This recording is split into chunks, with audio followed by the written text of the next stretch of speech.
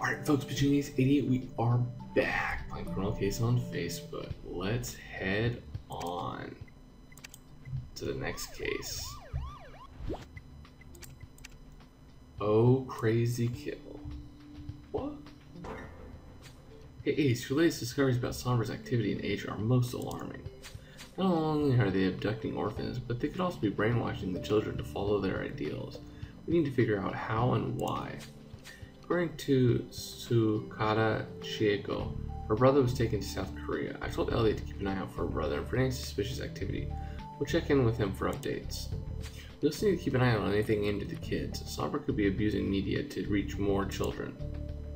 According to Elliot's research, the most influential children's show in South Korea is Oh Crazy Kids. If Sombra is targeting kids, this show could be useful to them. I agree. Ace, get to the studio that produces Oh Crazy Kids and see if there's anything out of the ordinary happening there. So you're right, I was thinking like a Korea's Got Talent, but looks like this could be even more devious.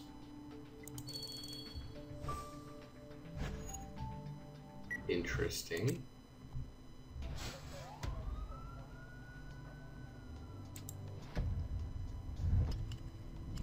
Alright, where's the body?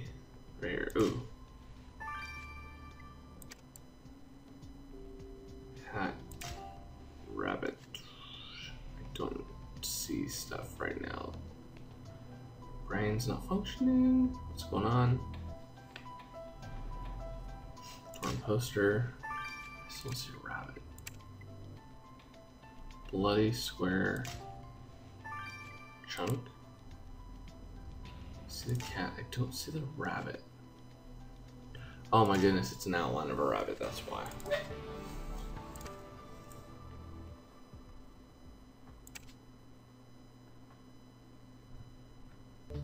So you're right. Hey, it looks like danger's already struck the television studio. Ace, we have another murder victim on our hands. Maybe the victim was involved with the show somehow. And you're right, Ace. Given how he's dressed, it's likely that he was doing the grunt work. The victim could be VIP. This stage light pillar looks too heavy to have just fallen over by itself. Someone must have pushed the pillar on top of the victim and tried to make it look like an accident. But we know better, don't we, Ace? You're right, there's blood on that part of the pillar. Think you can get a sample? This torn paper could give us a lead in the case to be pieced together. Let's get our thinking caps on, Ace. We have our work cut out for us.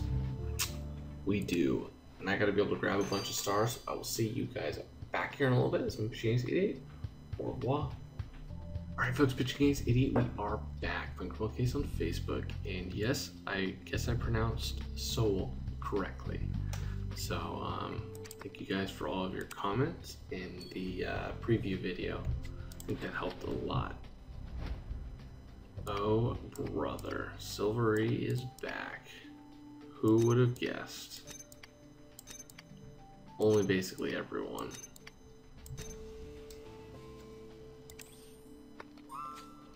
Who's on the poster you pieced together? Silvery? Haven't we seen him before? Oh yeah, he's the K-pop star you and Archer met at Sichuan. The one who wanted to recruit Jack. So it looks as though he was appearing on the show produced at the crime scene. Maybe he'll know who the victim was. Let's get some air with Silvery and ask him what he knows.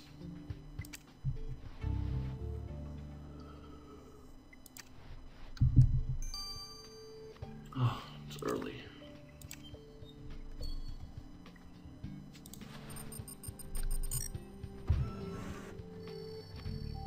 Do I know you? Yeah. I know you from comments. Do I know you personally? No, I don't think so.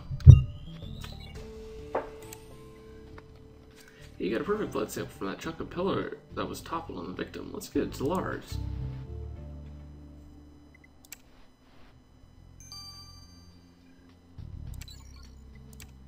Fair enough, fair enough.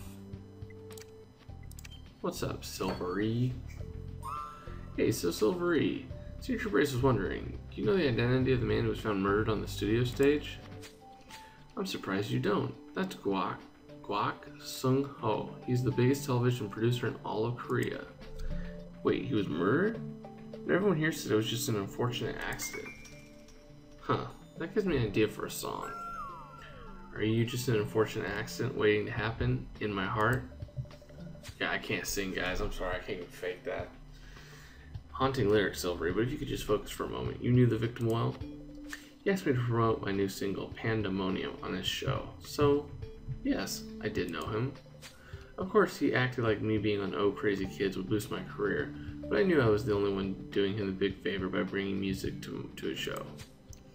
Kwak Sung Ho was a really high-strung type, you know? Very difficult. The only time I saw him smile was in the park outside the studio.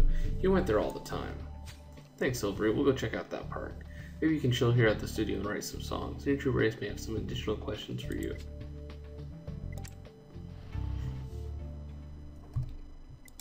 Oh, Crazy Kill. So I'm certain that some of you guys from maybe from Korea or even from Eastern Asia will be able to tell me or give us kind of a good idea of what this show is supposed to represent. Because something tells me is that this show, the name at least, is going to be very similar to another show that they have. Sort of Case usually does that. They usually do a really good job at tying in pop culture and stuff. Photograph. Controller.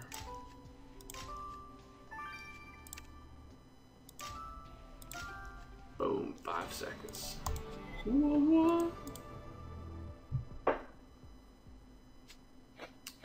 Am I gonna get a star? What? Sweet.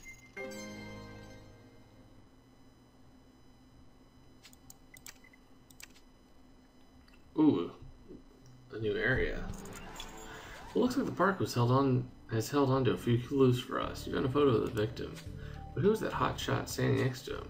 He obviously doesn't have very good manners. In Korea, it's often considered rude to place your arms or hands on the head or shoulders of someone older than you. You think you can find out who a rude boy is by running a comparison in the database? South Korea is full of gadgets, but you're right, Ace. This device is out of place just sitting in a park. Think you can unlock it? That's interesting. I didn't know it was rude. Oh man, I would if I ever traveled to another country, I would have to read up on their culture and like what's good and what's not. Because I'm big on like side hugs with people, so just like, you know, I would not have thought that was rude. That was a horrible guess. That was a much better guess.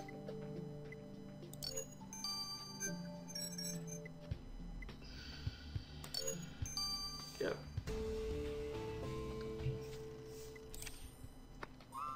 So what's that device you unlock? Looks like there's a map. So maybe some kind of GPS tracking thing? Wait, why was the device tracking the victim? According to the screen, it belongs to a certain Obasan. You know her? That's right, you told me Obasan was a suspect in Sichuan. She's the Japanese grandma. But what is Obasan doing in South Korea? And why was she tracking Kwak Sung Ho? I guess we can ask Obasan why she's in Korea when we ask her about this device. That's weird. I wouldn't have guessed her.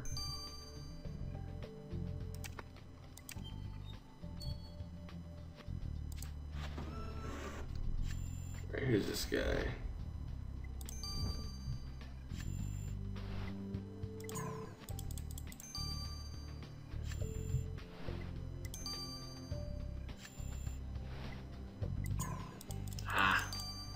Should have gone with the middle one. So that hotshot hanging off the victim in that photo was a certain Pyo Kung Woo. Looks like he just graduated from film school. Let's track him down, Ace. Maybe this Pyo Kung Woo can tell us more about our victim. Please tell me if I'm butchering their names. I'll definitely correct it by chapter 3. Chapter 2, maybe, but definitely by that next one. Oh, Boss-san, Senior Trooper Ace found your tracking device. Oh, that silly thing. My son gave it to me because he was sick of me asking where my keys are, where my brush was, you know? It makes me sad that he would choose to let some machine look after his own mother rather than just help me find my things. What kids today? But you use the device to find objects. Why would you be tracking the television producer Kwak Sung Ho? Oh, one of my grandkids rigged the goofy thing to follow celebrities. As if an old granny could even care about such things. If you ask me, kids today are too obsessed with TV and celebrity culture. They should be studying to make something of themselves. They just want to be stars. But my grandchildren begged me to bring them to a live taping of Oh Crazy Kids because Silvery was going to sing. You know, I can't deny them a single thing in the world. Well, Boston, be sure the Senior Trooper Ace won't lose track of you.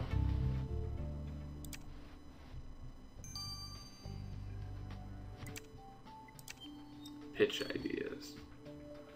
Hey, Pyong Kung Wo. Senior Trooper Ace has a few questions to ask you about Kwak Sung Ho. I just can't believe he's dead. Korean TV has lost its guiding light. You seem pretty broken up. You seem pretty close in the photo we found of you. Kwak was my hero. The man single-handedly changed Korea TV forever. We wouldn't have half the shows we have today if it wasn't for him. Ever since I was a little kid, I wanted to be just like him. The man was a genius. Well, Pyo, we'll leave you here alone to grieve. The Senior Trooper Ace may have more questions for you as the investigation progresses. I will make myself available night and day. Anything I can do to help find his killer. Interesting. Something tells me that you're almost too willing. Anyways, we're going to speed up some of this stuff for you guys. Hey Ace, the blood sample you collect from the pillar came back positive as belonging to the victim, so good call there. But the blood also has traces of fermented cabbage, fish oil, and chili pepper, which are all found in kimchi, Korean's national dish. You found kimchi in the victim's blood? How is that possible? Food wasn't inside the victim. My theory is the killer deposited the kimchi on the light pillar when they pushed it on the victim. Well, I doubt the killer can get good kimchi in jail, so they better chow down while they can. Kimchi.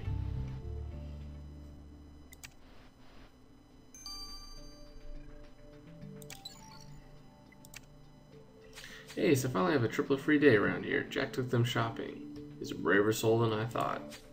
And as for the victim, the pillar was a red herring. On closer examination, I found a puncture wound between his cervical vertebrae. The placement of the weapon stopped his heart. The pillar was clearly pushed onto the victim to make the whole thing look like an accident, but they couldn't fool you, Ace. So any ideas what was used to puncture the back of the victim's neck? Well, the circumference tells me that it was bigger than a needle. You need to keep your eyes peeled for an ice pick.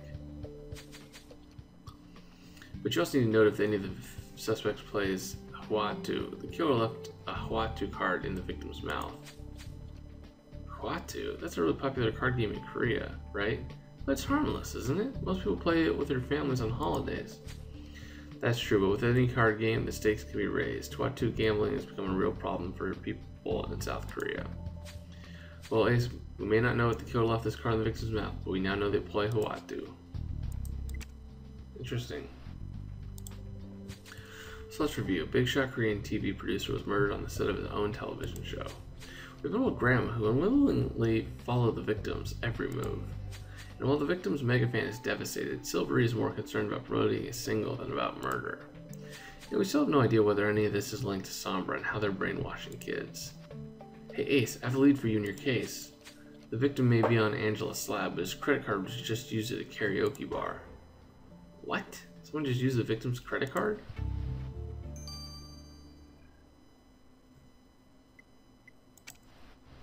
It's wrong. Anyways, guys, I'll see you guys in Chapter 2. It's been Pitching Ace 88.